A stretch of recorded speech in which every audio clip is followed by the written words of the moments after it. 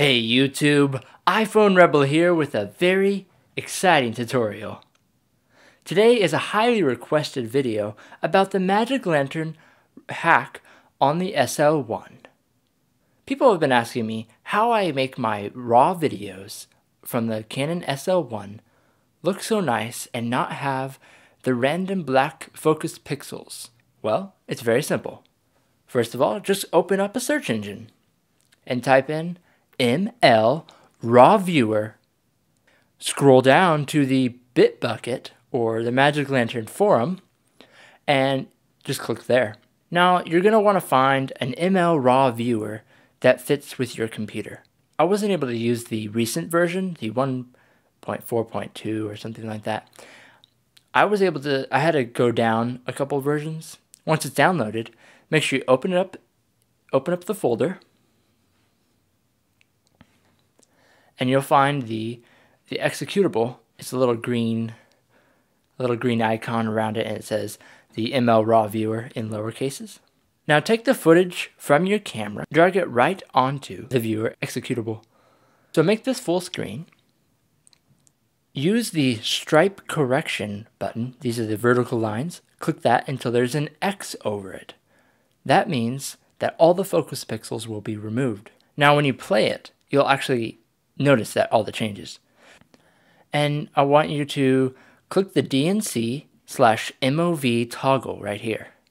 And make sure that it's DNG for continuing the raw workflow. Click W to change the saving path so that you can manage where you're actually going to export your footage in the end. Okay, now just click the plus button and that exports your video. See, it's pretty simple. Now, what you're going to have to do is open or download your Blackmagic Resolve 12. It's free and very simple to download. Once you have that, create a new project for YouTube. We're going to open up that. Drag your footage that you use, the export. There are folders. You're going to drag the folder right into Resolve.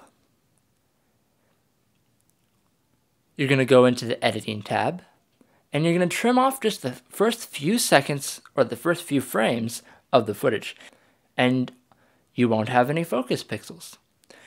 Then you can color grade, brighten, adjust your image, fine-tune it, edit all of your images together, all of your raw videos, to create awesome projects. So to recap, you take your camera, bring it into RawViewer, to the mlRawViewer, and then bring that into Resolve. Once you've done that, you can create awesome creations using the mlRawViewer. I hope you guys have enjoyed this video. If you have, please give it a thumbs up, subscribe, comment, favorite, share with your friends. Maybe you know a friend who is having trouble working with the mlRawViewer, random focus pixels. Go ahead and share this video with them so that you can share the awesome stuff that you've learned from iPhone Rebel. Until next time, peace.